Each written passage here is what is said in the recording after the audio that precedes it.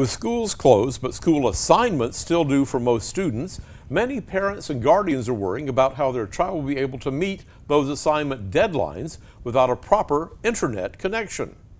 Wi-Fi on the Go provides Wi-Fi for students, parents, and district employees so that they will have access to schoolwork and information no matter where they are.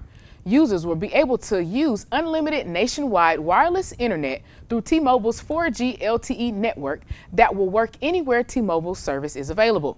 The program has no data limits, no contract, or extra fees. Users simply make monthly donations to the school system in order to use the service. There's going to be a lot of time at home over the next couple of weeks, unfortunately, across the state, and so we just want to make people aware that the Wi-Fi on the Go program is still up and going.